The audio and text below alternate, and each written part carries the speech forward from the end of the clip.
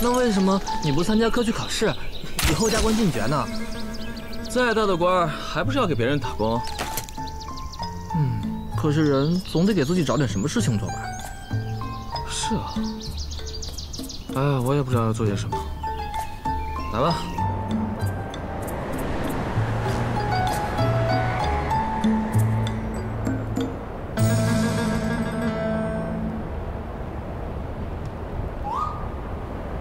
大师兄的气息，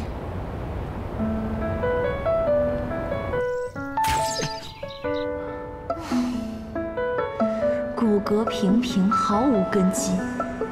这两个家伙也配和大师兄相提并论？万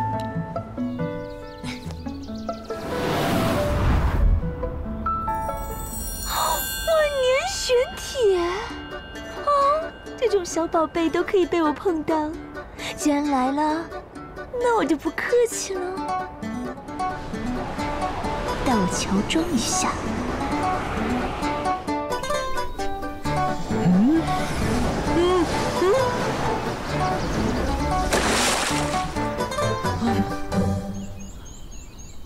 少爷，对不起，对不起，我现在把他捞回来。没事，不用了，你回去吧。什么情况？这么奇怪吗？ 大怪兽！臭小子！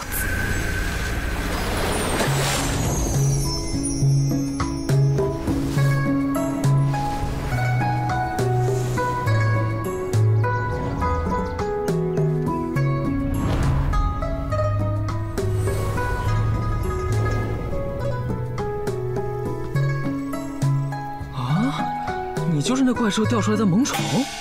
年轻人，相逢即是有缘。请问你方才钓的是小金人、小银人，还是小铁人呢？哇塞，鹤身什么时候变成女的了？小铁人，真是个诚实的孩子。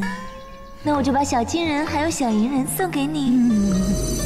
哇，等一下，那我的小铁人怎么办？ 年轻人，相逢即是有缘。请问方才你钓的是个小金人、小银人，还是个小铁人？小铁人。我错了，是我的问题。你可能不是很适合选择题，我现在出一道判断题给你。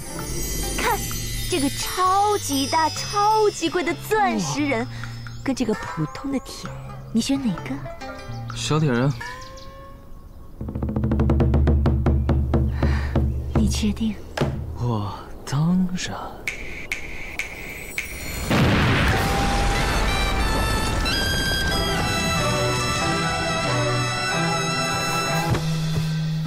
无论是小金人、小银人还是小铁人，只要掉到了河里面，都是神仙姐姐您的。就算没掉到河里面，我也会亲手把它送给您。难道？ 这是神仙吗？好像很厉害的样子。这个好玩。真乖。不过我灵剑派乃堂堂5绝之一，不能平白无故拿别人的东西。既然你把万年玄铁送给我，那我就勉强满足你一个愿望。说吧。我要修炼。资质不够。没关系啊，也是有一路男主走逆袭流派啊。 以你的资质啊，就算上山修炼也难有作为啊！难道我的资质就没有一丢丢修炼的可能吗？有，1/1000。好，就1/1000。